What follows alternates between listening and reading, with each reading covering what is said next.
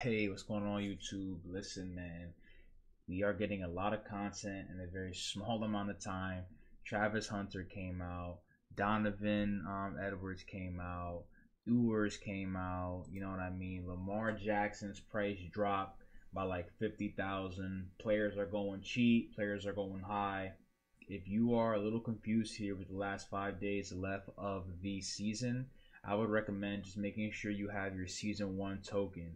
This token is very, very, very important as it will let you rank up any of the 84 players you received during the season to an 89 overall. This season one token, you're going to be able to put it on these four guys and you'll be able to rank them up to a 89 overall. This is huge because I do believe we're going to be getting a overall increase. So notice how new players, when they came out, they used to be 85, 86 overalls. Now we're getting 87 overalls, 88 overalls.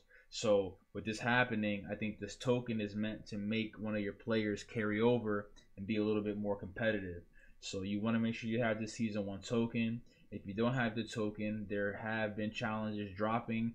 Get in there and do your challenges. The third thing you should be doing is just keeping an eye on anybody that might be dropping in price. People like Lamar and a bunch of other players are going to be dropping. All these ultimate alumni are going to be lowering in price. Like it's just how the game goes.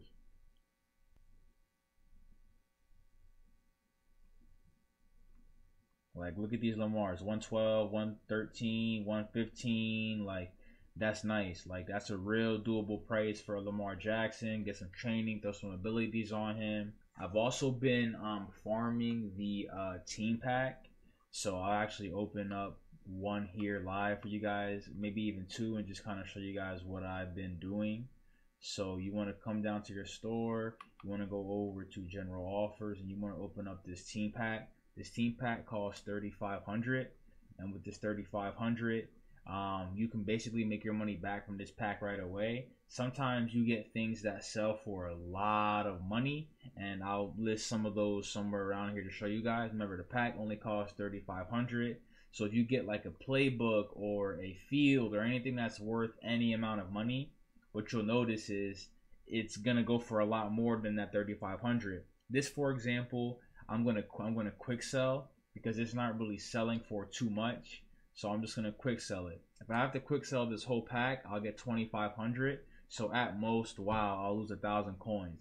But sometimes I've already made 20, 30, 40,000 per flip, and to only be giving up 1,000 coins, that's not bad. Look at this, for example. This uniform is sought for, so I can make my pack money back almost right here off this alone. So yeah, this is just another one of my strategies that I use to flip stuff and make money on. So that is how I will be ending season one. I will have my season one token. I will be sniping players for the low. I'm knowing how to get them.